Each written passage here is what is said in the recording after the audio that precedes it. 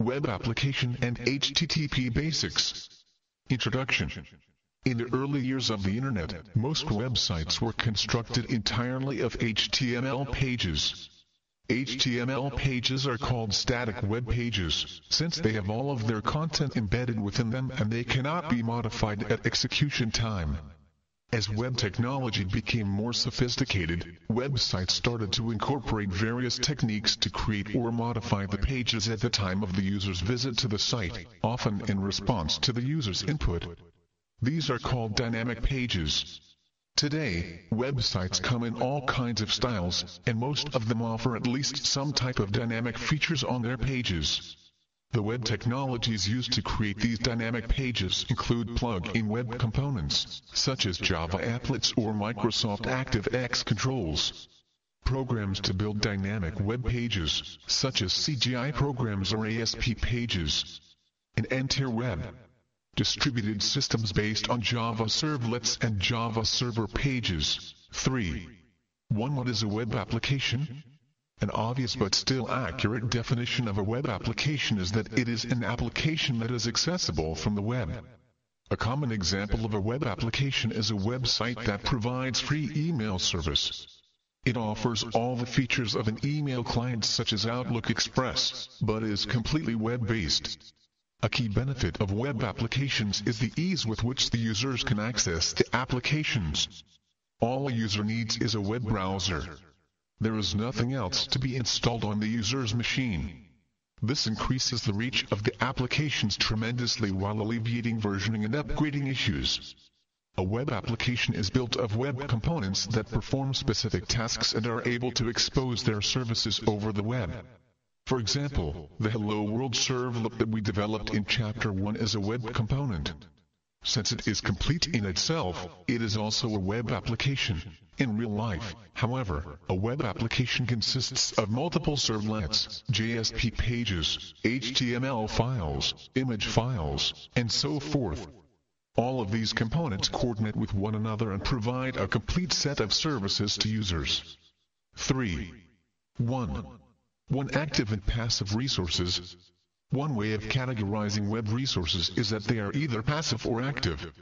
A resource is passive when it does not have any processing of its own. Active objects have their own processing capabilities. For example, when the browser sends a request for myserver.com, myfield, HTML, the web server at myserver.com looks for the myfield HTML file, a passive resource, and returns it to the browser. Similarly, when the browser sends a request for myserver.com, report servlet, the web server at myserver.com forwards the request to report servlet, an active resource. The servlet generates the HTML text on the fly and gives it to the web server. The web server, in turn, forwards it to the browser. A passive resource is also called a static resource, since its contents do not change with requests. A web application is usually a mixture of active and passive resources, but it is the presence of the active resources that make a web application nearly as interactive as normal applications. Active resources in a web application typically provide dynamic content to users and enable them to execute business logic via their browsers. 3. 1. 2. Web applications and the web application server. A web application resides in a web application server or application server. The application server provides the web application with easy and managed access to the resources of the system. It also provides low-level services, such as the HTTP protocol implementation and database connection management. A servlet container is just a part of an application server.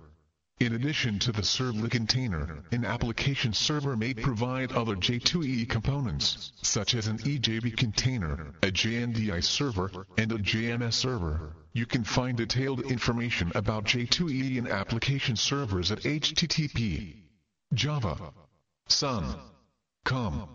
J2EE. Examples of J2EE application servers include BEA Systems WebLogic, IBM's WebSphere, and Sun's Java System Application Server. A web application is described using a deployment descriptor. A deployment descriptor is an XML document named web.xml, and it contains the description of all the dynamic components of the web application. For example, this file has an entry for every servlet used in the web application. It also declares the security aspects of the application. An application server uses the deployment descriptor to initialize the components of the web application and to make them available to the clients. 3. To understanding the HTTP protocol. Simply put, the Hypertext Transfer Protocol is a request-response-based stateless protocol. A client sends an HTTP request for a resource and the server returns an HTTP response with the desired resource, as shown in Figure 3. 1. Figure 3. 1. HTTP is a request-response-based stateless protocol. A client opens a connection to the server and sends an HTTP request message. The client receives an HTTP response message sent by the server and closes the connection. It is stateless because once the server sends the response, it forgets about the client. In other words, the response to a request does not depend on any previous requests that the client might have made. From the server's point of view, any request is the first request from the client. In the case of the Internet, the web browser is an HTTP client, the web server is an HTTP server, and the resources are HTML files, image files, servlets, and so forth.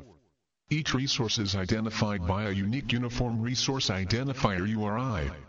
You will frequently hear three terms used interchangeably: URI, URL, and URN. Although they are similar, they have subtle differences. Uniform Resource Identifier-A URI is a string that identifies any resource. Identifying the resource may not necessarily mean that we can retrieve it. URI is a superset of URL and URN.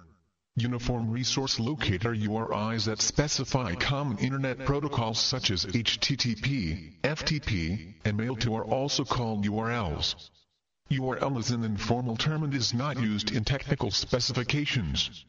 Uniform Resource Name-A URN is an identifier that uniquely identifies a resource but does not specify how to access the resource. URNs are standardized by official institutions to maintain the uniqueness of a resource. Here are some examples. Files, sales, report. HTML is a URI because it identifies some resource. However, it is not a URL because it does not specify how to retrieve the resource. It is not URN either because it does not identify the resource uniquely.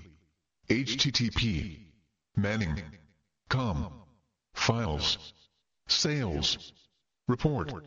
HTML is a URL because it also specifies how to retrieve the resource. ISBN 1-930,110-59-6 is URN because it uniquely identifies this book, but it is not a URL because it does not indicate how to retrieve the book. For more details on these terms, visit w3c.org.